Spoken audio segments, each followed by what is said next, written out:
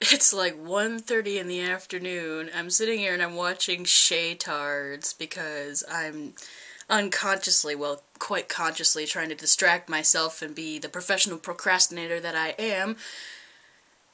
Because I have this, art final due on, Monday for my art class. And don't get me wrong, I love drawing.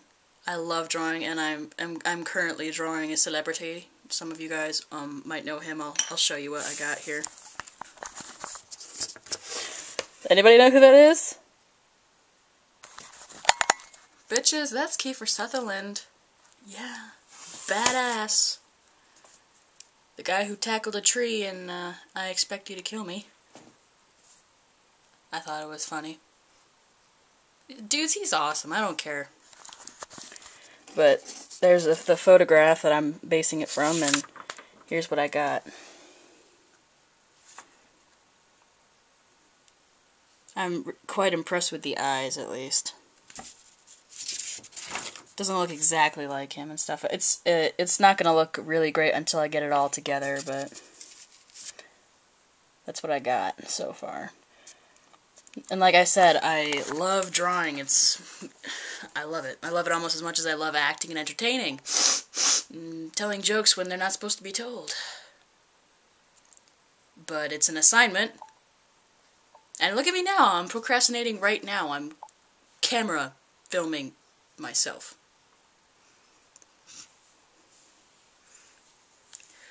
You guys might be wondering what's up with the hairdo. No, that's not bedhead. Last night I had a cabaret. And no, I'm not talking about the erotic kind of cabaret. You nasty people. Cabaret as in we do like a dinner. It's a dinner and a show! Dinner and a show! I'll like your comment if you guys can know, if you guys know what that's from. But we did a cabaret last night, and my chorus teacher, we compile a bunch of songs, and we sing them, and people have dinner while we sing for them. And every year we have a theme. And this year the theme was Broadway musicals. We did things like, we did songs from Mamma Mia, West Side Story, Phantom of the Opera, Wicked, and we all usually like dress up and stuff. And my instructor was like, "Hey, Tanya, do you have a costume?" No. You're gonna have a costume. But I don't have one. Make one! You're Phantom of the Opera. Okay. You're Phantom of the Opera, go make a mask. Bring a cape, dress up like him. Alright.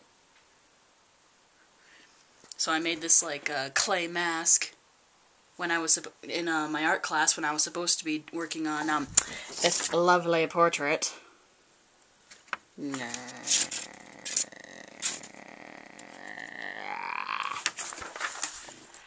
And I dressed up like Phantom of the Opera. But I was pissed because she was like, "You do this." So I was like, you know what? I'm gonna bring a little bit of myself into the Phantom of the Opera, and I'm gonna put a Tim Burton twist on it.